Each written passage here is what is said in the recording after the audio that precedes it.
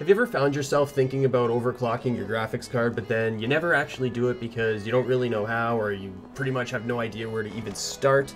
That's actually perfect, because in today's video, I'm going to show you how you can easily overclock your GPU using one of my favorite software utilities. But first, we gotta make some coffee.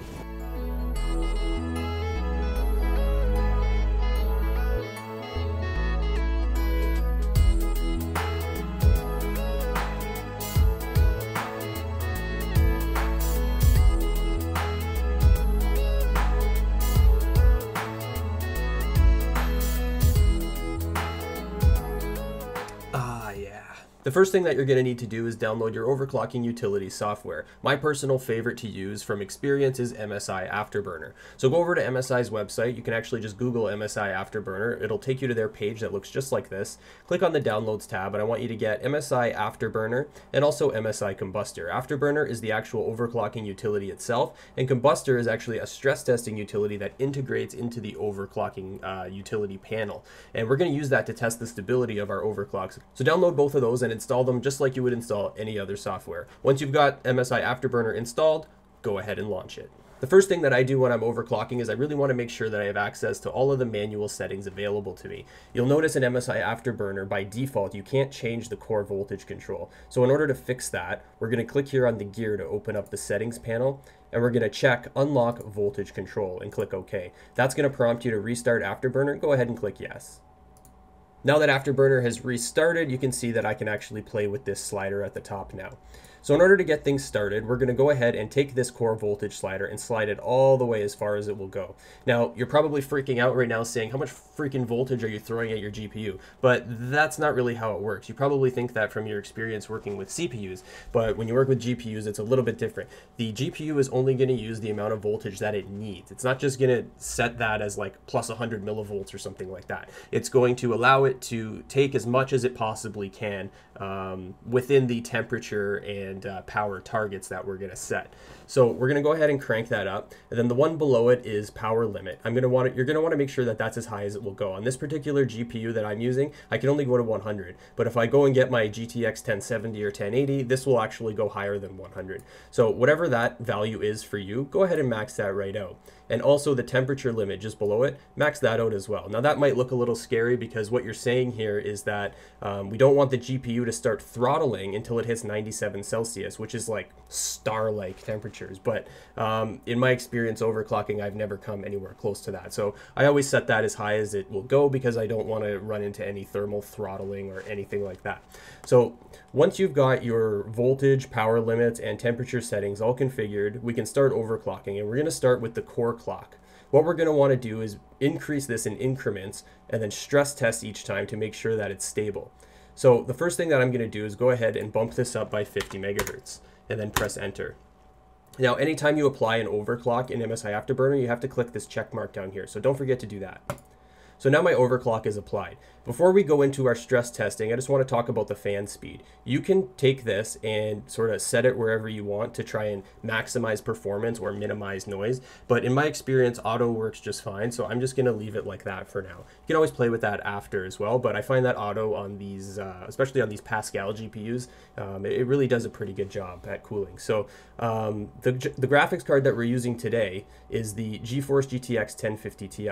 This is a lower tier graphics card, and I'm purposely using this to show you that you don't really need a super high-end GPU in order to see the benefits of overclocking. You'll see that a little bit later in this video. So now that we've got our initial overclock dialed in, we're going to come up here and click on this little K button next to the Afterburner logo. This is going to launch MSI Combustor, which is the stress testing utility that we're going to use that we downloaded when we installed the software. You're going to click that, and it's going to automatically run a stress test. So here's the MSI Combustor window here. I'm just going to slide it over so you can see everything. What this is going to do is stress your GPU. You can see it's loaded up to the 90s. It hit 94 for a second there. It's going to go ahead and load it up and process this graphic here just to see if there's any weaknesses. Like, is there going to be any artifacts? It'll kind of scan for it over here. Your GPU driver could crash. Your screen could go black. Anything like that would indicate a clear instability with this overclock. So what you want to do is let this run for a minute or two with your initial overclock. And if everything looks good, you can close it, go back, and then bump it up another 50 megahertz megahertz and kind of repeat the process. Going back to MSI Afterburner, I'm going to bump the core value up another 50, so that will total 100. I'm going to press enter, and then I'm going to apply the overclock by clicking the checkbox. Once you've done that, go ahead and launch Combustor and do another stress test. This time, and actually each time you bump it up, I would recommend letting Combustor run a little bit longer, just so that you really have, you really want to make every effort that you can to weed out any instabilities or anything that might creep up on you when you're gaming. So I'm going to let this one run for a couple of minutes just to ensure that 100 megahertz is stable, at which point I will then close it, go back in, bump the core up another 50 megahertz, and we'll test it again. Now, that's only as long as this is going to come back stable. If there's any issues with it, then we know 100 megahertz isn't quite stable. What I would then do is start dropping the core value a little bit and running stress tests. Now, I wouldn't go down another 50 from here. I'd probably start going down in increments of 10 to try and find my maximum stable overclock. So we'll let this run a couple minutes and then we'll jump back in and see if we can bump it up again. All right, 100 megahertz was rock solid stable, so we're going to go ahead and go for 150 megahertz now. Hit enter, apply the overclock, and launch Combustor. It looks like 150 megahertz is also going to be stable, so I'm going to start pushing it a little bit higher than that. Because we're getting so high, I'm going to decrease the amount that I'm increasing the clock speed by, if that makes any sense. So I'm going to go back into MSI Afterburner, and instead of going to 200, I'm going to go to 175. Hit enter, and click the check mark, and launch Combustor.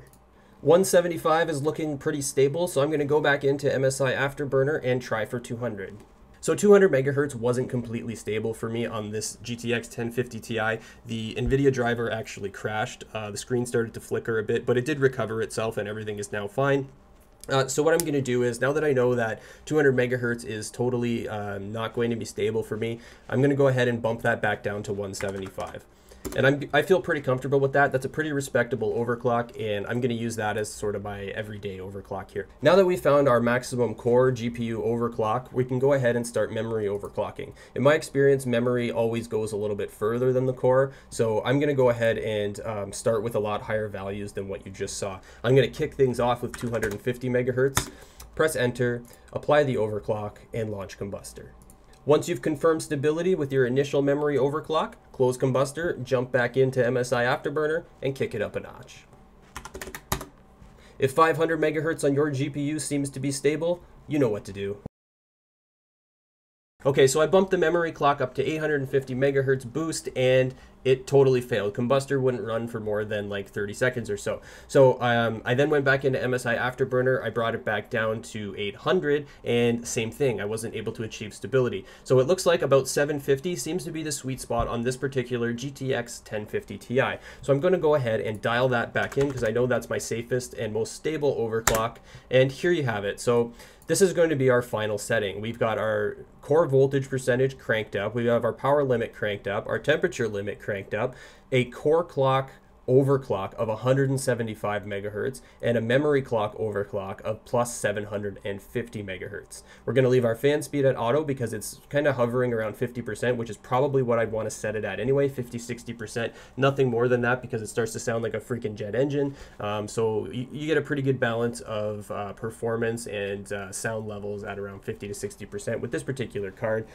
So now that we know what we want here, we've got our overclock all dialed in. We're going to make sure it's applied, and then go ahead and save it to one of the profiles here. You can just click profile 1 and save that. So now anytime you want to load your overclock, it's really easy. It's all saved here. You don't have to go through this long sort of process of figuring out where you want to be, and you also don't have to memorize any of these settings. You just sort of load the profile, click apply, and you'll be able to run that. Also, if you want to go ahead and take that a step further, go back into the settings and you can click start with Windows, and well, start minimized if you don't want it right in your face every time Windows boots. But I always check these so that MSI Afterburner will boot when I load into Windows, and it'll automatically apply my overclocks for me.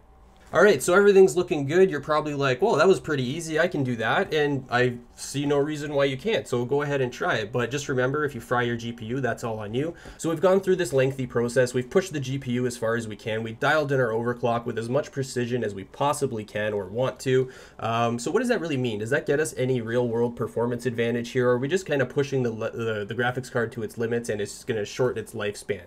I say we jump in some games and compare the overclock settings to the stock settings and see if there's actually any real-world difference.